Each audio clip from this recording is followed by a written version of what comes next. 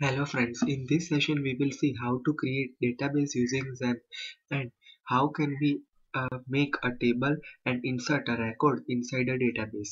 First of all, you click on the XAMPP control panel. Then start the Apache and MySQL here. Then click on admin button. You can see like this type of screen, phpMyAdmin. Then create a new database.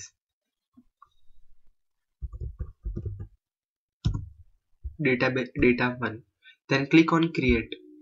Now if you want to create a table in your database, then give the name of the table here, table 1.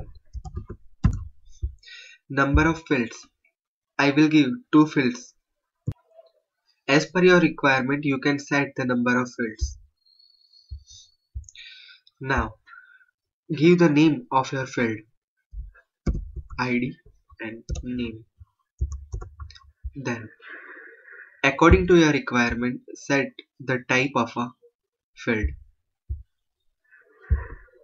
Set the length for a value. Then, set the primary key here.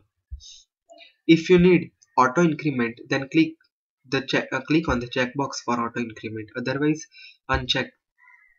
Click on the save button. Your table is successfully created. You can see here it's our PHP code here. By using XAMPP, you can easily create PHP code for your database. Now, we will insert the data in a table. For that, click on insert. Then enter the data.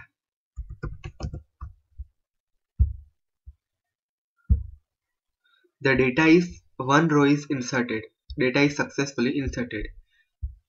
According to your requirement, you can enter any type of data.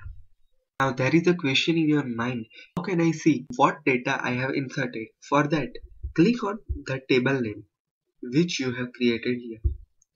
Then you can see the inserted data for your database. In your database, you can create multiple table here and you can store a lots of data in your tables. Thank you.